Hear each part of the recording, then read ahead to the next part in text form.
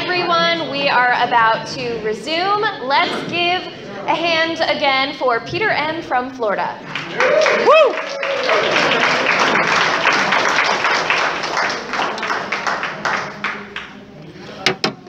Okay. I'm Peter, recovered alcoholic. And anyway, I hope the first talk wasn't, I don't prepare for these things. You know, I have a speech.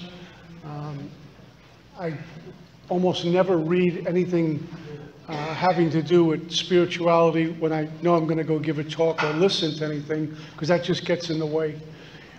My preparation is my prayer this morning, my communing with God during the day. I fast 4 hours before I do these things. I take almost no phone calls unless it's important. And what I did last night, what I did yesterday, the day before, and so on. That's my preparation to see what God has, to be a hollow bone when I get here. Excuse me. So I hope it didn't put someone off and so, oh my God, you know, I don't do those things, so I'm not a member of Alcoholics Anonymous. Our literature tells us you remember when you say you are, but that doesn't necessarily mean I'm alcoholic. It's a threefold illness that we suffer from in body, mind, and spirit. So I guess the question is, how free do we want to be? You know, if I'm not experiencing freedom here, what am I doing to seek freedom? Because what the 12 steps does is speak loudly for that power that cannot be spoken about. How free am I? If I go to an ocean with a thimble, I'm going to come home with a thimble full of water. And so I get a little bit of AA, get some steps, get a little God in my life, and I stop after the first course. I'm good. And let them do it, let the newcomers do it, make sure my sponsees are doing all the work, but I can kick back and begin to miss some meetings. And then that little bit of freedom that I've experienced starts to wane. And I'm not going to submit to going through the work again. I'm not going to submit to a sponsor I have to be accountable to and have transparency with. So I get a little information, read a little here, go to a couple of workshops and things like that, and whet my appetite, and that's it. Now, I say that because when I drank, I was a glutton. There was no such thing as having a little drink, a shot, and so that's good, burns, nice, see you tomorrow. Because once I have the first drink, I'm having the second drink, and more is better. And I come into Alcoholics Anonymous, and I get a taste. For little dough fiends, one bump and you're going home. You're going to put your nose in the bag and, you know, come up like Al Pacino in Scarface, where it's all over you. I identify with that. You know? I think everything's cool. We come into Alcoholics Anonymous, and we get a little taste. You get nice, and you go, I'm going home. That's it. There's too much God in this meeting. I've had enough God. I'm driving tonight. Too much God. Do you ever notice how, well, I'll speak for myself. Not so much with liquor, because you go to a liquor store, I get my pint, or go, if I was at a bar, I'd have a big barroom career. I was too self-conscious in there. I knew I was going to get drunk and get thrown out, and the bouncers would rough me up. I like liquor stores, going into a hallway with my pint and getting drunk and passing out. But during my drug years, I did zero due diligence on Flacco, the drug dealer. I didn't do a background check and a criminal history on Flacco, the drug dealer.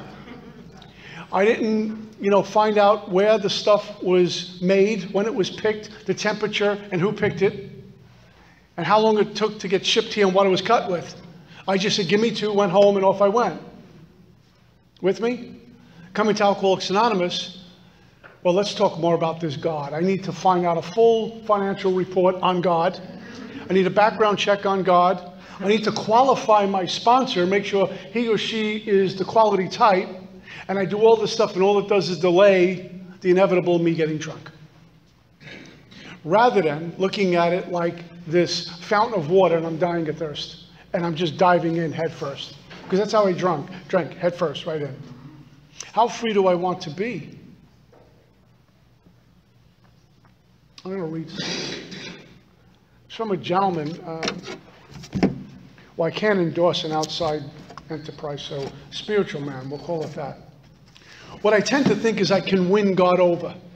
If I get enough information, I'll win God over. If I get enough information, I'll do good deeds to win God over. Forgetting, I was a certain way coming in here. I had a certain rhythm to my life, a certain outlook, a certain belief system, a certain behavior, a certain way of dressing. And I come into Alcoholics Anonymous and I'm sober. And I'm a youngin', counting days and months, maybe a year. And the reality is nothing has really changed other than I'm dry.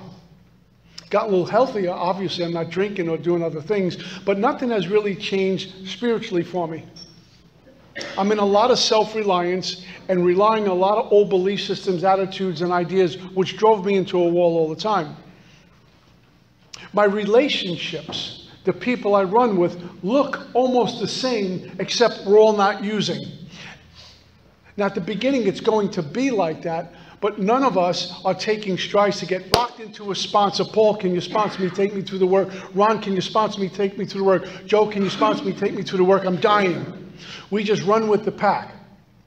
6 months, a year goes by, we're exactly the same. And what's worse is I get into the relationship with her, or if it's a her, with him, who has the same pack of garbage, expecting to find marital bliss in the rooms of Alcoholics Anonymous.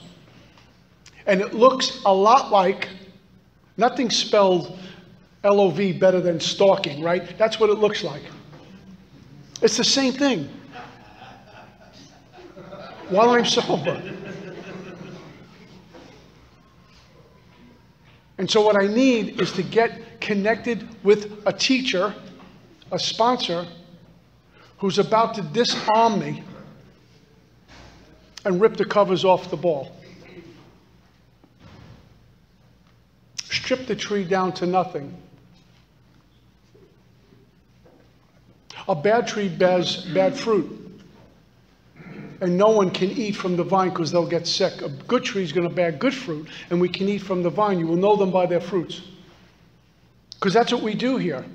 We go to the sponsor, and they feed us spiritual information. We get soul food in here. We work out in AA called the spiritual gym, which is way beyond just gathering information. Now we're seeking and getting transformation. Personality change sufficient to bring about recovery from alcoholism. So here's the analogy. Let's pretend I want to get in shape. And so I join a gym and pay way too much money, like most gyms cost. And I go to, like, one of these malls, and I get nice gym clothes and get all the stuff and new runners, and I get into the gym. What I do is I get there really early. Gym opens up at 6 a.m. I'm there at 5. And I do this every single day for 90 days. Get in there 5, I meet the guy who runs the gym, I see people coming in, I'm shaking hands, I know all the members of the gym. In fact, after about 30 days, I know a lot about the machines, I'm helping the manager put out the towels, I stay till the place closes and everyone leaves. I'm still there, and I'm helping them throw the stuff in the wash and cleaning up for tomorrow morning. Everybody knows me, I know them, I know all about the equipment, and after 90 days, because I haven't worked out, I'm in worse shape than when I started. And what's worse, Paul and I joined on the same day, pretend, but Paul is working out, he's bench pressing, he's running, he's doing all this stuff. After 90 days, Paul looks good. I hate him in the gym because none of it works. Oh, Mr. Big Shot, him in his gym, right? Him in his big book. And the gym, I went there, it doesn't work. It's a waste of, they only want my money. And then someone says, did you at least open an envelope? Did you break a sweat? Did you do anything? Well, no, and I give you all the excuses why. No wonder why. See, the mind digs the hole, and the same mind looks to fill it. And then it fills it and digs another hole, over and over and over again. So I come to Alcoholics Anonymous, and after 90 days, I still haven't gone through the 12 steps. And after 90 days, I still don't have a sponsor. After 90 days, I'm pretty much in the same jam I was while I was using. I'm just not using. And after 90 days, I'm running with the same people. I got the same look, the same kind of outlook on life, the same kind of threads that I came in here with. They might be a little newer, but it's the same guy. And what I do is try to control, manipulate God and others, and win God over. And here come attachments, because I think that's who I am. And I think going to meetings is going to treat my alcoholism or my addiction, and it doesn't. It's one part of a three-sided triangle, yes?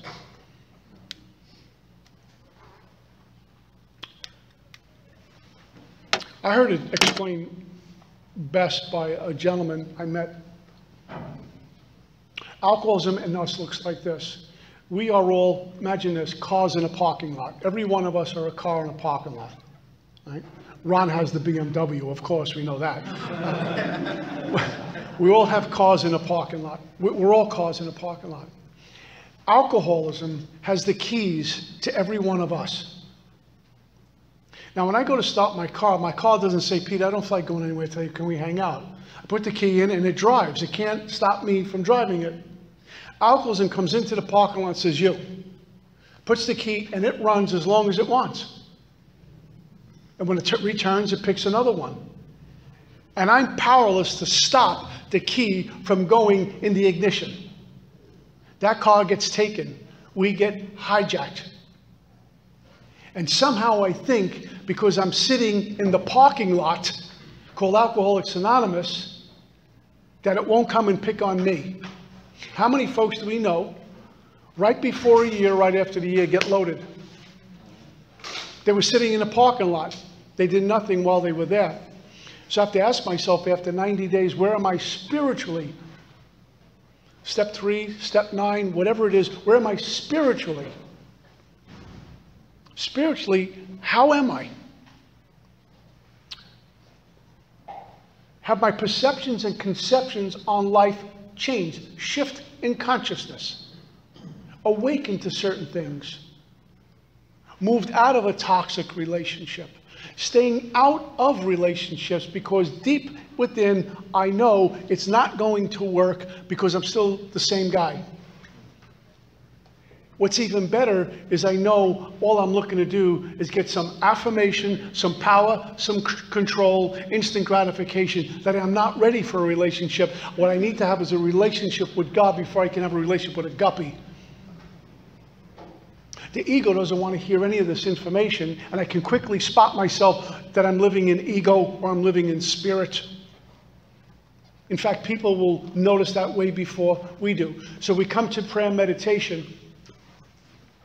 In 10, 11, 12, when I'm supposed to be waking up spiritually, enhancing this beautiful experience, because when we get to step 10, we've awakened. It tells us that. It talks about getting recovered. It doesn't say those words, but it says the problem has been removed. We're awake. We've recovered from a seemingly hopeless state of mind and body. And then we begin to enhance and grow in understanding and effectiveness. Have more godly experience, more outlook, a better outlook on life. We're seeing the world, if you will, through God's eyes. We're hearing the world through God's ears. The language we speak sounds godly, and the actions follow. We are not the same people. How we speak, how we dress, how we be. And we're working with prayer and meditation, with me? And I can, because I did, get quickly attached to that and become an idol worshiper rather than worshiping God and practicing fidelity to God. It's not putting money before God, I have. It's not putting my career before God, and I have. It's not putting my wants and desires before God, and I have. It's actually, it looks like, if we look at it, trying to get to God, the methodology before God. It looks like this. I get up in the morning, I pray, and then I meditate. I meditate for 45 minutes every morning. Do you go to work? And I say that because if you're not getting up, if you're like most of us, got to be in the office by 8 or 9 o'clock, you're getting up really early, especially if you have kids in the house. And some of us do that. I stopped tracking how long I meditate. My teachers told me 10 minutes is a good minimum. I don't know if it's 20 minutes. I don't know if it's 30 minutes. I don't know if it's 8.5 minutes or 9 minutes and 45 seconds. I don't know. Because if I do know, unless I'm on a timer, I've gotten attached to how much time I'm in there. And while I'm watching that clock in 10 minutes, 10 minutes, 20 minutes, 20 minutes, I forgot about God. I got into reading 24-Hour Day Book, Daily Reflections, Upper Room, Meditation from Men. Meditation from Men, if you're from Brooklyn, it was blank. Meditation from Staten. All these things, I have to read all these things, then read 10 and 11 in here. I had sage, I had candles, I had incense, I had CDs, I had gongs, and it was like an orchestra and a light show, and I'm supposed to be meditating, and the only thing that's meditating is that stuff. Because you got sage, candles, got this, got that, okay, red, good, okay. Wow, 45 minutes is up, I'm out. And I think I just won over God. See, God, look at me. And I'm doing nothing for the soul. I'm doing everything, I'm stroking the ego. And I leave the house and I turn back, I forgot that one book. I got to read that page, go back, read it. Because I can't leave the house without, I'm an idol worshiper now. No flesh shall glory in his presence. Quick story. Moses goes to the mount, the burning bush. Famous words. Take your sandals off, you're standing on holy ground. Right? Out of respect, he's in the presence of God, you kick off your shoes. There's a little bit more to that story.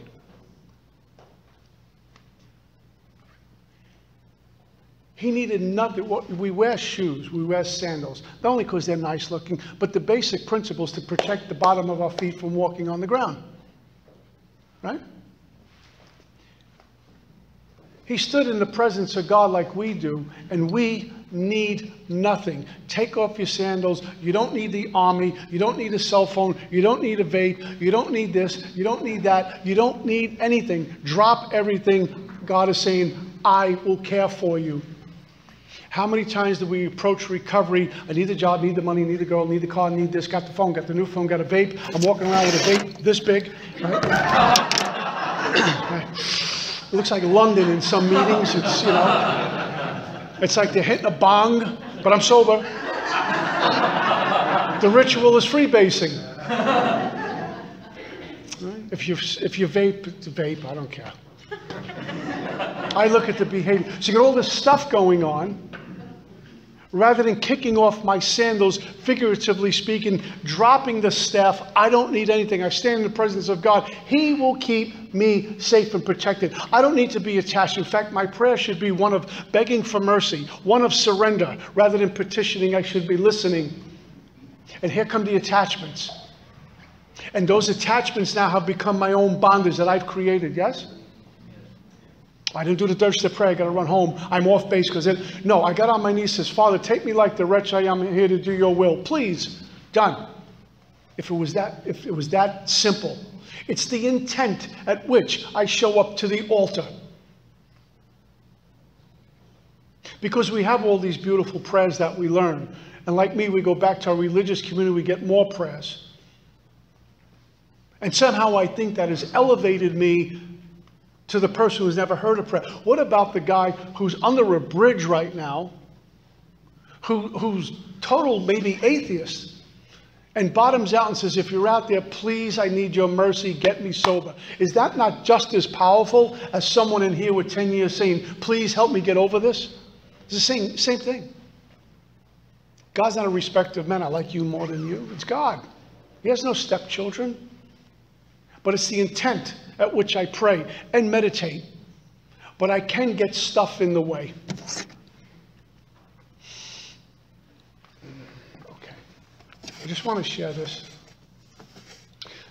The man who does not permit his spirit to be beaten down and upset by dryness and helplessness, but who lets God lead him peacefully through the wilderness and desires no other support or guidance than that of pure faith and trust in God alone, will be brought to the promised land. He or she will taste the peace and joy of union with God. He will, without seeing, have a habitual comforting, obscure, and mysterious awareness of his God present and acting in all the events of life. The man who is not afraid to abandon all his spiritual progress into the hands of God, take no credit, to put prayer, virtue, merit, grace, and all gifts in the keeping of him from whom they all must come, will quickly be led to peace in union with him. His peace will be all the sweeter because it will be free of every care. It screams no self-reliance. It screams everything's with God. The problem is the mind and the ego. You ever notice anger needs to think and love doesn't? Do you ever notice through adversity we learn to let go of the things that we thought we needed to be happy? I've experienced adversity. Does my relationship with God hinge on adversity or prosperity? Things are good, I love God. Things aren't, I hate God. I've been next to bankruptcy. And the things I thought I needed, that car, this amount of money, those clothes, I didn't. I didn't need anything. I just need a roof over my head. And you know what? When I had no money to pay rent, my mortgage at the time, when I had no money to pay my electric bill, I had my own home at the time, was about to lose it through a divorce, and I was out of work. She was taking everything, took the money, took the car, took everything, and I'm out of work. There were people in AA who says, we got you. How much? Whatever it is. You see that? Because God will send in the troops to help us. My mind doesn't believe that, though. And I had enough to stay afloat. Not to where I wanted to, but no matter how much I want to, I always want more anyway. But I was staying afloat. I had food in my belly, roof over my head until she took everything. And I got a car. AA took care of me from the day I walked in here. My mind doesn't want to see that. My attachments to my methodology, to my prayer. Because what happens to me as an alcoholic, once I do that little ritual in the morning, I'm not knocking prayer, guys. I'm not knocking meditating. And if you're doing this stuff, you'll outgrow it, hopefully, where you understand why I'm praying, what I'm doing in there, that I work for God. I need His mercy. I need His forgiveness. I need endurance to go out and do this. 30 years sober. I never stuck around anything for 30 years. 30 years, still going to meetings, thank the good Lord, still sponsoring, have a sponsor, do all the things many of us do. That's a long time. Not like I'm sober, like I'm some big shot. It's a long time for any alcoholic who's undisciplined to be disciplined that long. That's endurance, not from me, but it's coming from the Father. The courage, strength, and direction to get through obstacles, loss of job, loss of loved one, no money. Oh my God, how am I going to pay my mortgage? There's no food in the refrigerator. They're about to shut off everything. How am I going to do this? One day at a time, chop wood, carry water. And when there's no ego or less of ego, I can go to a friend and say, I'm in trouble. They will know it. What do you need? My ego doesn't want to see that. My mind doesn't want to even listen to that. My mind and ego want to say, see, I told you. Now get a drink and we'll forget about everything. What I'm doing right now when we go to meetings is we communicate. We tell stories. What it was like, what happens like now, a step, a tradition, and we explain the methodology and we talk about the layers underneath it. What was step one like? We understand body, mind, and spirit, powers over alcohol, life's unmanageable. We talk about that. What's underneath that? What did that look like? How did I get there? How did I concede to my innermost self? 10, 11, and 12, prayer, meditation, writing inventory, etc. But what does that actually feel like and look like, and where are we with that right now? One of the things that I always need to take a look at is, besides communicating with you, communicating with my sponsor, reading a book that communicates to us. When I talk to God, I'm communicating. Language. What about communing? It's a very intimate thing.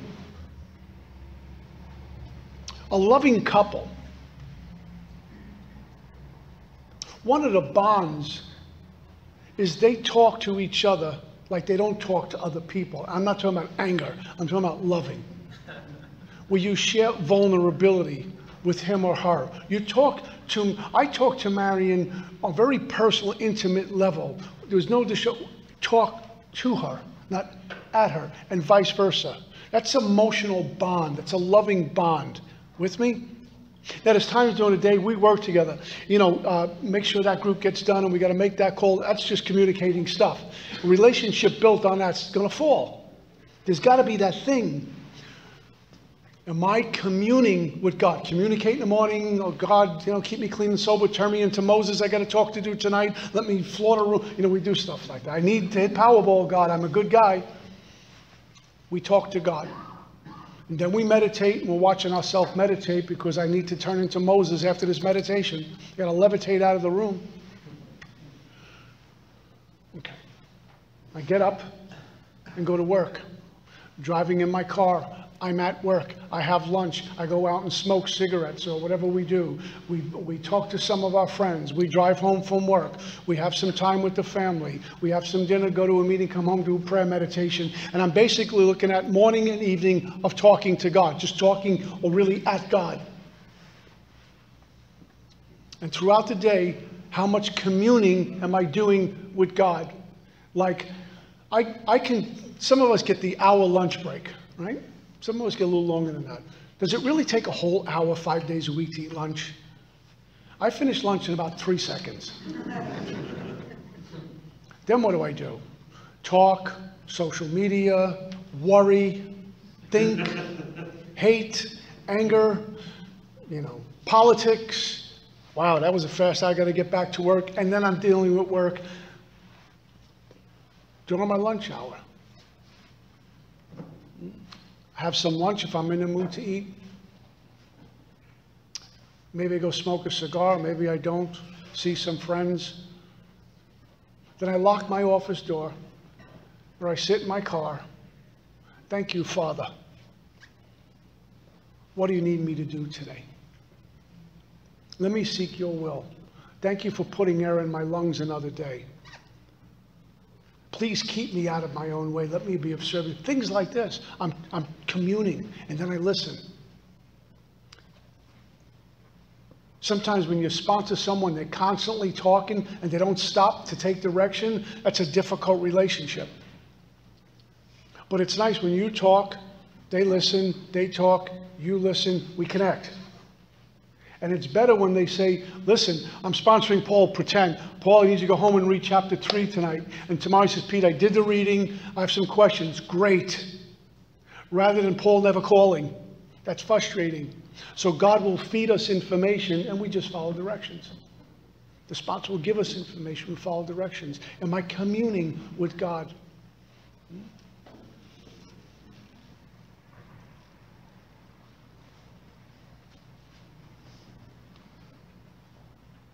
The layers.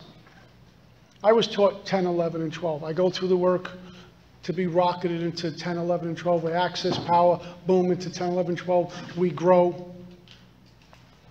We have more experiences. There's a meeting in the back of the room.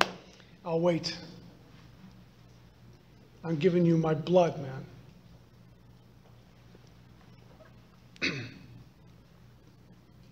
And the ground gets fertile. And we keep seeking this power and communing with God, praying and meditating. No more attachments to it, wherever God's going to take us. And sometimes we're wondering, is God paying attention to me? I'm praying, I'm meditating, communing, and I'm hitting the desert, and I'm not feeling anything. I feel like I'm barefoot on rocks going through this unlimited, uncharted territory. When am I going to get the thing?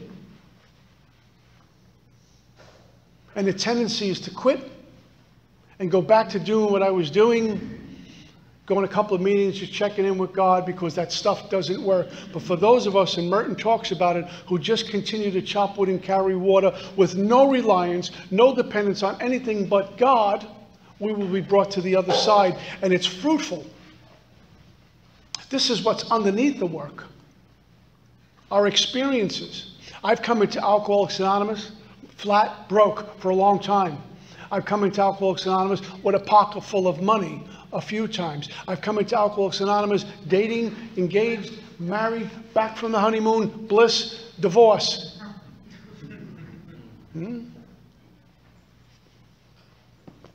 Bought a house, just lost it. Yeah, that kind of thing. And I've come here and poured my guts out. And all I got was hugs, back to God. Hugs, back to God.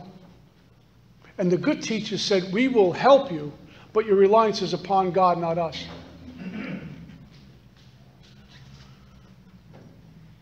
In the 10-11, step 10-11, they give us instructions, but they don't tell us about the layers. That's our own experience. So I'll share something with you, and I'm just about out of time here. Marion, my better half, and I were scheduled to go to Sweden to do a weekend workshop. And we leave Fort Lauderdale, and we're excited about going to Sweden. I've been to Europe many times. Marion's never been out of the country, so she was real excited and was planning to go do AA stuff in Sweden. And we fly from Florida, and we had to connect in Newark Airport. Now, if you haven't been through Newark Airport, New Jersey, this is not the training ground for spiritual growth. I mean, people are pissed off at sunrise up there, you know. And we go to the international gate, and we can't, the air conditioner, I remember, was broke. It was summertime, and it was hot and stuffy. It was mobbed with people, and we can't find our airline gate. Because all these other airlines were asking people, find it yourself. You know, it was like that. So we're getting tired. We couldn't find anything good to eat. I got about a 7 or 9 hour flight to Europe through the night, and I'm starting to pay attention to my mind, which sounds like, what are you doing? And who are you, Mr. Big Shot, going to Sweden? They don't have speakers there? What are you, like a big deal now? I look over at Marion, she's as white as a ghost, and she says, I don't know if I want to go, I'm getting nervous. I said, I don't think I want to go either. So the mind said, let's make a long distance call, tell them something, let's lie, we'll get out of it. Somebody else, this is where we are now. But because of the chopping wood and carrying water and the endurance and the undercurrent of godliness, not me or her, Marion's moved to say, let's pray right now in the middle of the airport, which is very unpopular right now out there. Prayer and God right now in today's society is a bad word. It's a 4-letter word. So that's what we do. We held hands, closed our eyes, and prayed. And Marion led the prayer. When we opened our eyes, there was a woman about 10 feet from us smiling. Now, in Jersey, if a stranger's smiling at you, run. Because that's how and she looked at us, she says, it's so nice to see people praying in public. And so we walked over to each other and we started talking. And we told her what we're doing, because she asked, and we're going to Sweden to do the same thing. She said, I have family in AA and in Al-Anon. She was on the same flight with us going back to Sweden. Her dad was terminally ill. She was going back there to spend some time with her dad and be when he passed. And we had this great conversation. And she said to us, I need to ask you what you were praying. I'm just curious. And Marion says, the theme of it was, I can do all things through Christ who strengthens me. And she stopped. She said, I can't believe this. She said, I was getting dressed this morning, and on my dresser drawer, I have this bangle, a bracelet. It's been sitting there forever. When I was getting dressed, something moved me to put it on. So I put it on. She says, now I know why. And she took it off, and she handed it to Marion. She says, I'd like you to have this. And what was written on the inside of the bangle was, I can do all things through Christ who strengthens me. At that point, I'm going, let's go to Sweden and rock and roll. So she told us where she was sitting. I says, once we get up in the air and the bell goes off, you can move around. Let's talk. We got like a 7 or 9 hour flight. We'll hang out and blah, blah, blah. So that's what happens. Marion gets up. So I'm going to go find her. She gave us a seat number. Marion comes back. She says, she's not there. I said, well, maybe she went to the ladies' room. No, someone was sitting in that chair. Maybe she gave you the wrong seat. Wait a little while. Half hour, an hour goes by, Marion goes looking for her again. Now, Marion's one of us. So at this point, Marion's looking in overhead compartments and underneath people's chairs. Right? This woman we cannot find. We were way up front in the plane, so when we deplaned, we stood right at that gate waiting for this woman to get off, and she never got off the plane. Now, perhaps she never got on the plane, perhaps she lied, perhaps a lot of things. Or, what I've learned from some of my God winks, my God experiences, and many of yours, that God sends us off to do a task. It speaks through a group conscience. God speaks through a group conscience. Our traditions tell us that. So God's going to send in the guardian angels to get us there because we went there. And we had a great weekend. And God says, I got you. I'm sending someone in. And when it was over, it was like God looking, say, see, I got you. You do my work and I will take care of you. Let me take care of you. You do my work, I take care of you. That came as a result of dependence upon prayer and God. There was no sponsor in the airport at that time I could have called. There was no meeting in the airport that I knew of. It was us and God and dependence, total dependence, relinquishing all control. Those are the layers when we're afraid. Who do we turn to? When we have moments of skepticism and doubt, which we will. Who am I turning to? Turning in to go out, or am I just turning out? Trying to find some okayness in here. So over and over and over again, I turn back to my Heavenly Father and ask for direction. Because I know, even when my mind says no, that He will provide. He will give us all we need to do this job, to do this work, because that's who we work for. That's all I got. Peace.